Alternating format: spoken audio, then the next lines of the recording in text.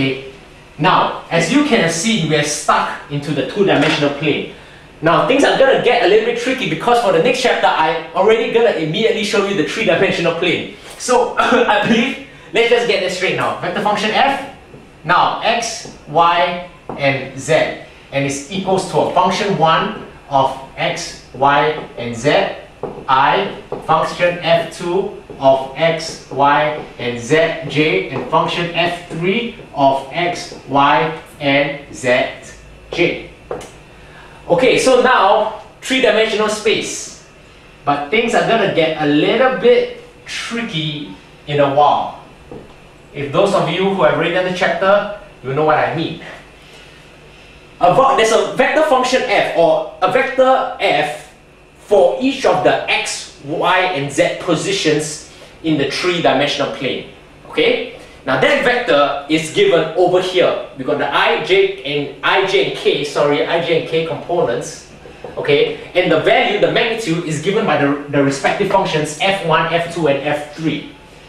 Now, pay slight attention, okay, because you might be tempted to think that since the I component is parallel to the x component, okay, this term can only be in x. Okay, now for example, x squared I. You will be very tempted to think like this, okay? Because since I component is in the x plane, sorry, the I component is in the x axis, it will be something like x squared I. You are very tempted to think it this way. However, this may be the case, but it's certainly not the case all the time. You can have something even like this, y squared times z to the power of I. You see what I mean?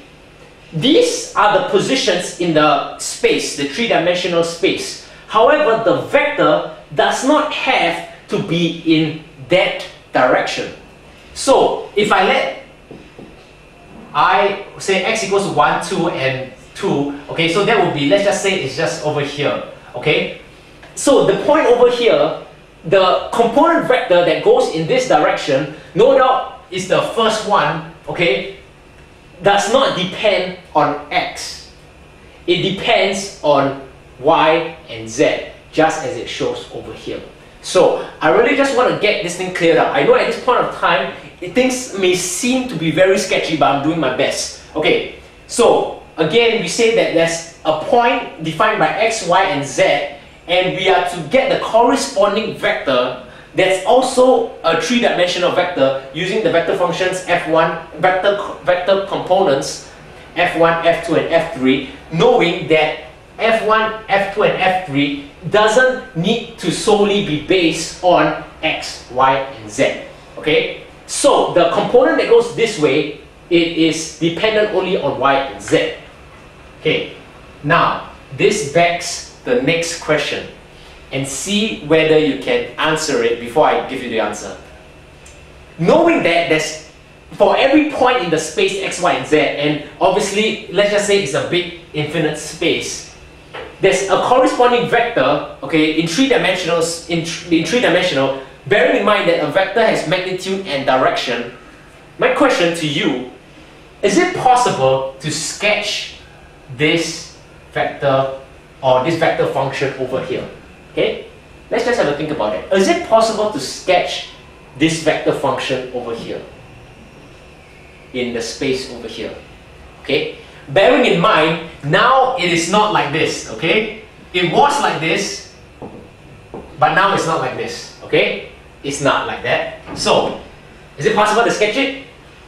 Well, the answer is no. It's not possible at all. This gives us what I would like to call a three-dimensional hyperspace in a R4 plane. Okay, now why do I say that? Because, let's just follow me if you will, okay. A certain value of x, y, z, let's just say we start over here. We get the corresponding vector which is also three-dimensional over here, okay. And then later, we just increase one of the values by 1, and let's just say we go over here, okay, and they are right next to each other. There will be another vector over there, which is like this, okay. Let's just say, And then we move over here, there'll be another vector like this, and then over here another vector like this, over here another vector like this. So it seems to me that this whole space is gonna be crowded up, because for each point there is a vector. Okay? It is not like we put in a value or we put in a parameter and it gives us a point on the curve. And then after that, we change the parameter, we will generate the points over here like that, and then we can match them all up like this. Okay? Something like this would be this one over here. We change the parameter, we get the point on the space. This one is saying, you give me a point on the space, and then I'll give you the vector here like this. So, having said that, okay, it is not possible to sketch this, because for each point, we are not giving it does not give us the value of the point in the space. It's giving us the vector. And that is difficult because the vectors, there are a lot of them, and we certainly can't sketch that because they are all going in all different amounts of all different directions.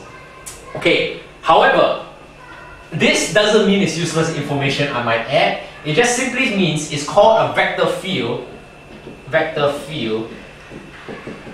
because for each point there's a vector. Okay, so what this means is that a liquid, very quickly, we're talking about streamlines. Okay, streamlines with reference to a liquid. So a liquid is moving from here to here, okay, and it's a three-dimensional liquid, okay, like that. It's a three-dimensional liquid. So it's saying that in the liquid, you give me the point over here, and I'll give you the direction the liquid is going to go. A vector field, a direction which is given by this vector over there. And that is just the start of vector fields. I hope you can stay on for the ride.